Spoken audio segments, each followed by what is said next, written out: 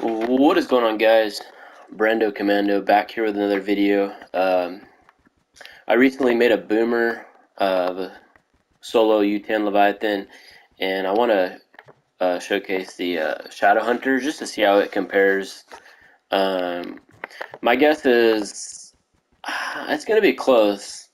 There's no ads, so all my Shadow Seekers, all 5 of them, are going to track the boss, so that's good.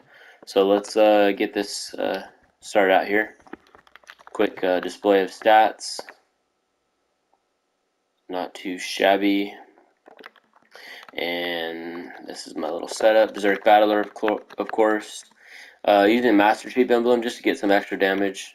Nothing really else. Alright, let's jump to it. Here we go.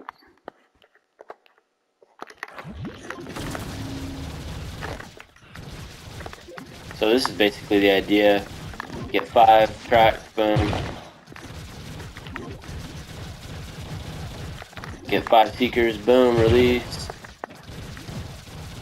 Pretty much that's it. Boom, watch out, that's the one shot.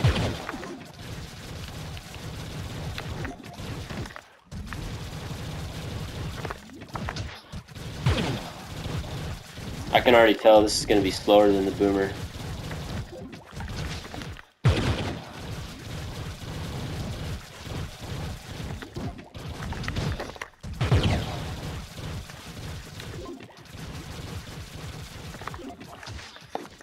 I'm making sure my flask is up when I do the big Shadow Seeker release. You can see right there.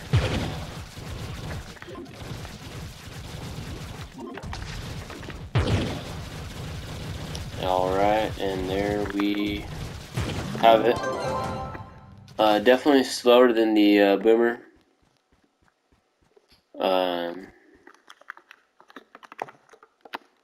But as far as like it's a lot easier because when I'm playing with a boomer, I have to get like if this right here is the boss, that little blue, I have to kind of be like right about here, I would say, because the bow and stuff and your abilities, everything is like shorter. Like when I throw the little Bach bomb or whatever it's called, and the L1 ability for the boomer, it's about this range. With a Shadow Hunter, I can be like right here, and it's just easier survivability. Not getting one-shotted. But yeah, it's definitely better damage with the boomer. I'm not sure on the exact times. Once I recheck the video, I'll see. But it's definitely still good compared to a lot of other classes.